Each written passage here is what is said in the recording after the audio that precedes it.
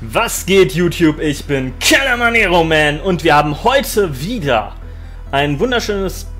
Wir haben heute wieder einen wunderschönen Doppelkampf-Turbo-Turnier-Kämpfe. Das habe ich mal jetzt total versaut. Nichtsdestotrotz steigen wir hier mal direkt ein. Doppelkampf-Turbo. Wer euch das nicht sagt, in der Beschreibung habe ich eine Beschreibung zu diesem Turnier hinterlassen. Und wir haben ja schon im letzten Kampf, letzte Mal, hätte ich dann eher noch mit dem Landturn angegriffen, hätte ich noch gewonnen. Wir kämpfen gegen denen aus Spanien, Madrid, und ich habe jetzt leider verpennt, die Musik zu ändern. Das heißt, ich habe jetzt Stück 1, was ich nicht ganz so toll finde. Wir sehen natürlich jetzt wieder nicht, was der Gegner dabei hat, aber meine Landturn-Ampharos-Rotom-Kombo halte ich hier für relativ gut, weil ich mit meinem Landturn alle Pokémon zu Wasser-Pokémon mache und dann notfalls kann ich noch mein Ampharos durch meinen Rotom austauschen, um dann mit Discharge Landturn wieder hochzuheilen. Optimal! Schauen wir aber erstmal, was mein Gegner bringt. Denix, was zeigst du uns heute? Was für Pokémon zeigst du uns heute? Hier kommen erstmal Landturn und Ampharos. Wie ihr seht, Ampharos und Landturn in so kleinen Herzchenbällen. Finde ich super. Er hat ein Elevoltec dabei und ein Greninja. Ein Elevoltec und ein Greninja. Das heißt, ich mache Überflutung auf das Elevoltec und ich mega entwickle mich nicht. Und mache einen Donnerblitz auf das Greninja. Eisstrahl von Greninja, aber ich habe mich nicht mega entwickelt. Den steckt Ampharos relativ gut ein. Ich glaube, Greninja macht auch kaum Sinn irgendwie... Oh, jetzt haben wir hier Lichtschild. Das ist schlecht.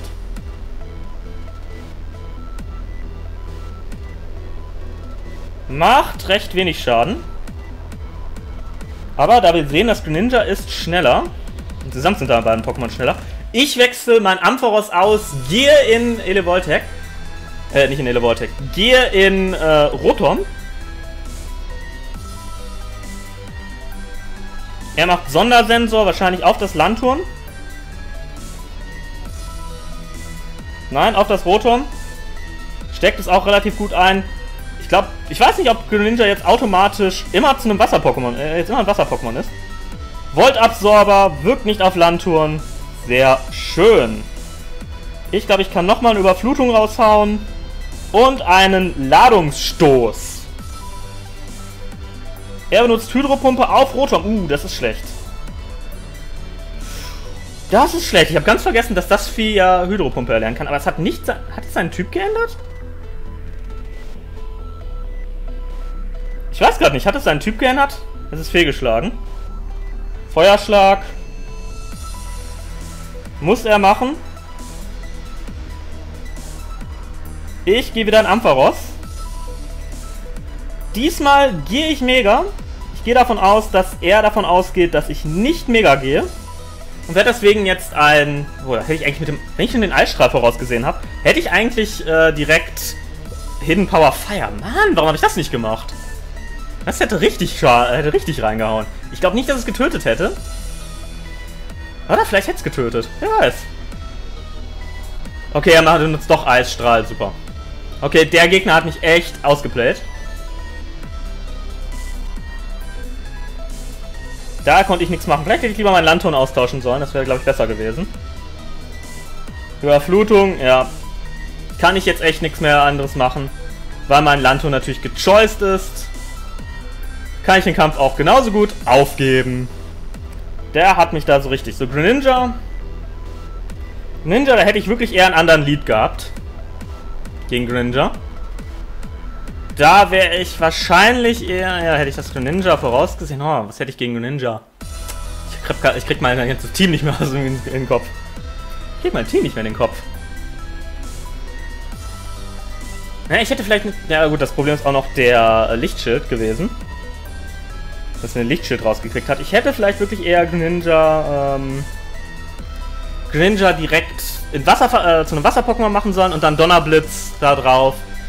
Ich glaube aber, mit dem Lichtschild hätte das nicht getötet. Wer weiß. Ja, wobei, nee, das hätte getötet. Mit dem Lichtschild hat er irgendwie ungefähr die Hälfte gemacht gegen nicht effektiv. Und nicht Mega wäre ich aber... Ne, wäre ich sogar nicht Mega...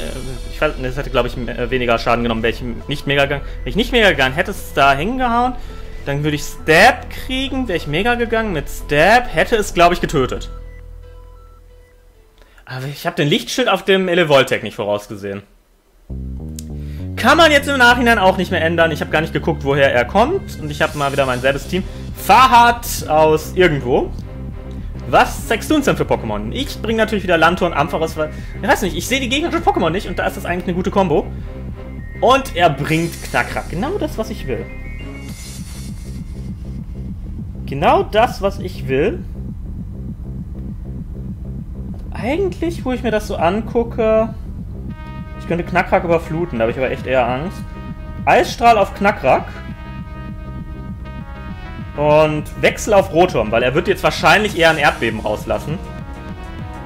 Wenn er einen Steinhagel macht, dann Hut ab. Aber ich glaube, er wird eher ein Erdbeben machen. Er benutzt Königsschild. Okay, ich hätte ich ohne Probleme zu einem Wasser-Pokémon machen können.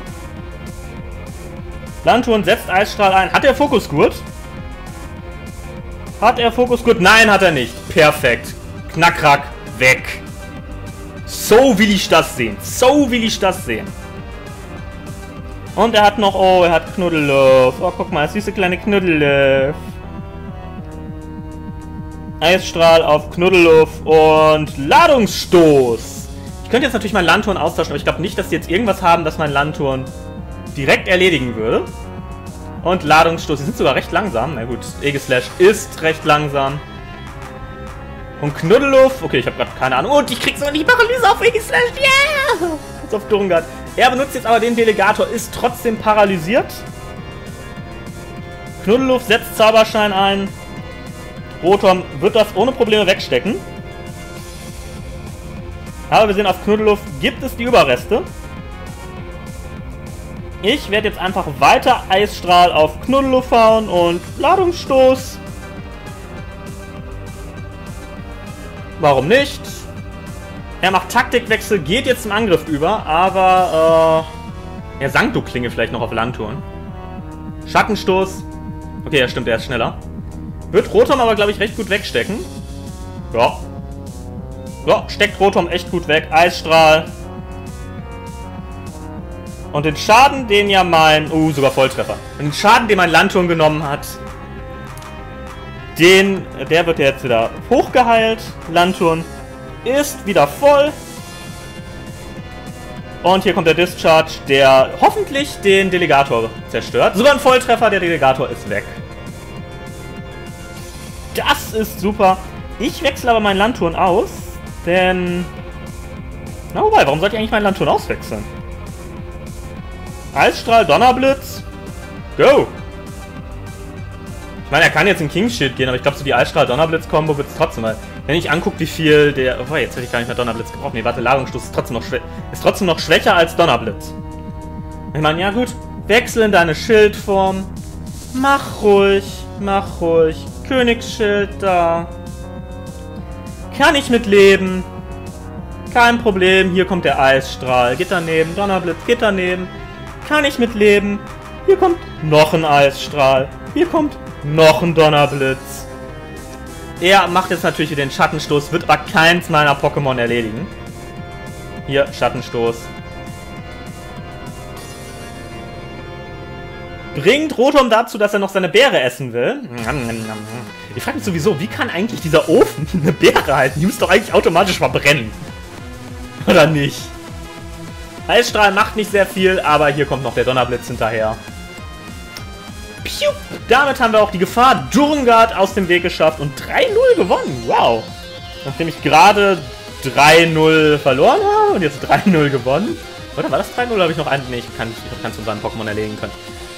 Damit haben wir gewonnen. Ich hoffe auf jeden Fall, euch hat auch dieses Video wieder gefallen, auch wenn es, glaube ich, kürzer war als die anderen. Die anderen waren meistens mal so 12-13 Minuten. Das ist jetzt wahrscheinlich ein bisschen kürzer, weil wir ja recht schnell am Anfang verloren haben. Es ist aber so die Natur dieses Turniers.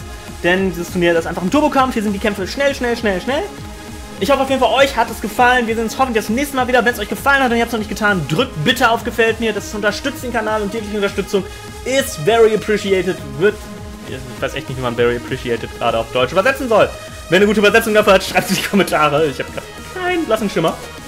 Wir sehen uns dann hoffentlich das nächste Mal wieder. Abonniert auch den Kanal, dann könnt ihr auch sehen, wann das nächste Mal ist. Bis dann.